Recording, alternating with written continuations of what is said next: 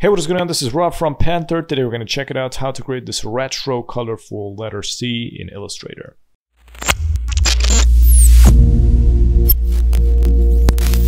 First step, make sure that you're on the stroke. So I'm going to swap this from fill to stroke.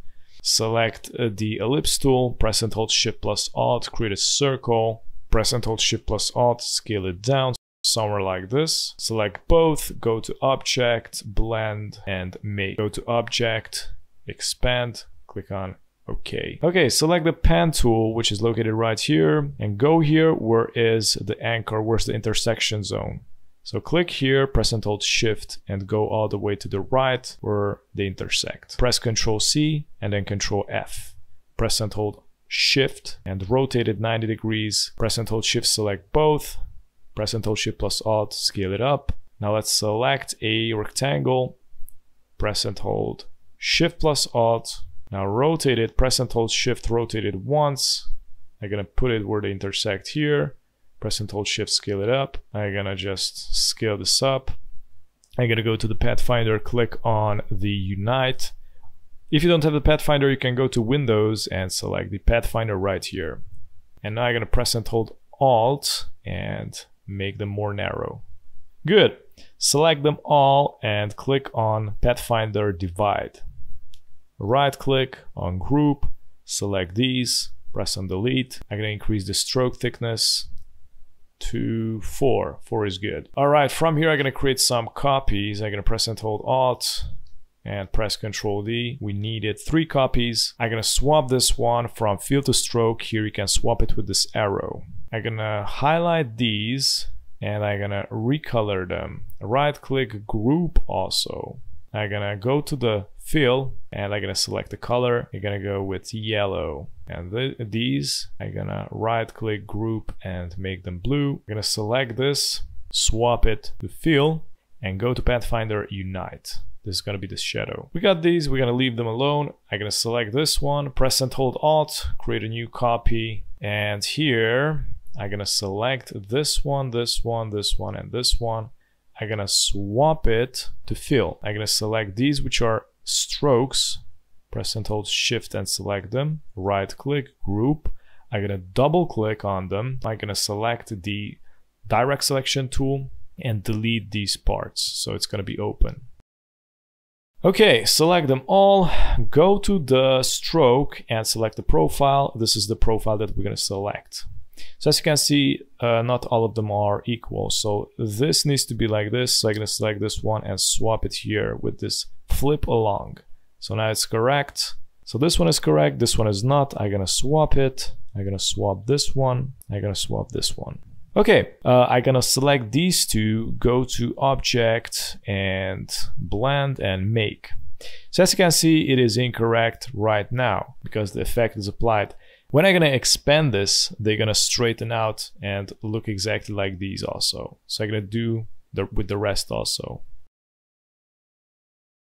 I'm gonna select all of it, go here to the blend tool, double click on it, select specified steps, increase to 4, click OK. Now go to Object, expand appearance, and check this out.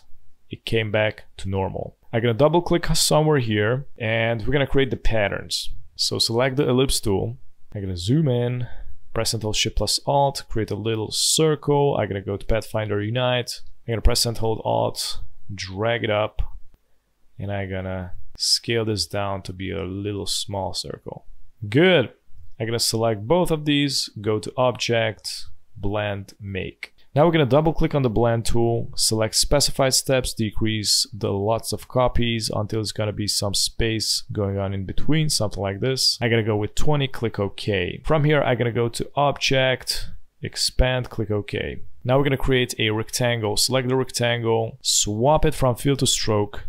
I'm gonna go here where they intersect, press and hold Shift and create a rectangle. And go down where they intersect here, right in this zone. I'm gonna press and hold Alt, select the circle and create a new copy and go here where they intersected this zone. Okay, I'm gonna select the rectangle, press and hold Shift and select these circles and go up here. Where's the horizontal line left, click on it and now select both of these circles. I'm gonna zoom out, press and hold Alt, and drag it and make sure they intersect here. From here, press Ctrl D until it creates a lot of copies. I'm gonna delete the square, select all of the circles, right click group.